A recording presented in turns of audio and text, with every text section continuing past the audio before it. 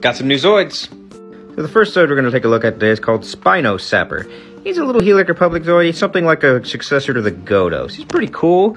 Unfortunately, the motor on mine does seem to be broken. I got him used. Winding the little wind-up motor seems to do absolutely nothing.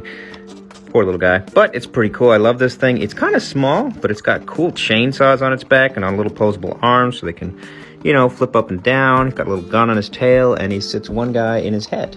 Oh, look, the little pilot's even still in there. He's a good little Zoid. I just need to find him a home.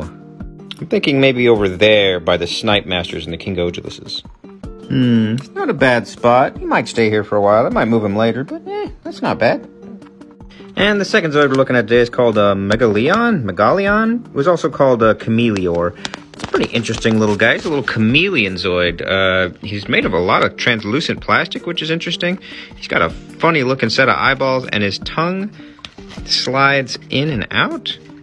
I guess there's also supposed to be a little pilot guy that sits in the fork of his tongue like he's being grabbed, but I did get this one used, so he didn't come with that little guy. But that's alright, that's fine.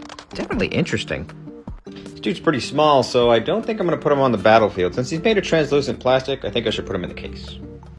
Yeah, there we go. Put him next to the War Shark. Again, sorry for the dark case. I have to plug my lights back in. I was using the USB extenders for Christmas. I think he'll do fine right there next to the War Sharks and the Ligers. Yeah. Always fun getting used Zoids.